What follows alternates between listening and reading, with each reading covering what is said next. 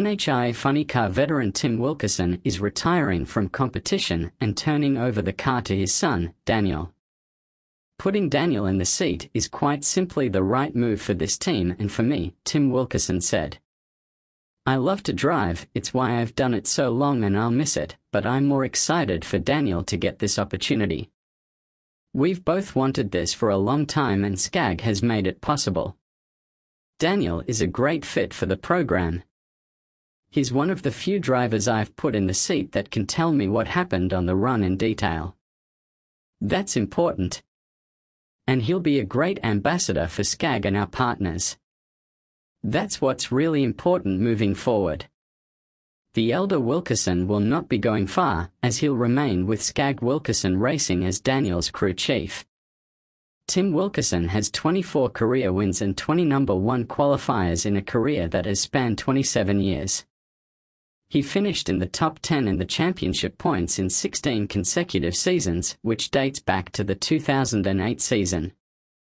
It was in 2008 that Wilkerson finished a career-best second in the Funny Car Championship. Daniel Wilkerson will make his debut in the Skag car in the Pro Superstar Shootout at Bradenton Motorsports Park in early February.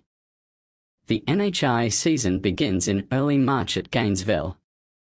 For the last 2 years, the younger Wilkerson has served as the crew chief on Ched Green's car. The duo scored a victory in the season finale in Pomona, which was also the first career victory for Green. They finished 5th in the 2023 championship. I enjoy working on the cars, I've enjoyed being a crew chief, I probably could have done it forever, Daniel Wilkerson said. But the dream was always to drive for my dad. It was kind of like when Chad and Tim lined up in the finals at Pomona, going head-to-head for a race win. We always talked about it, but we were never certain it would happen. Skag has created an opportunity for us that has been 15 years in the making.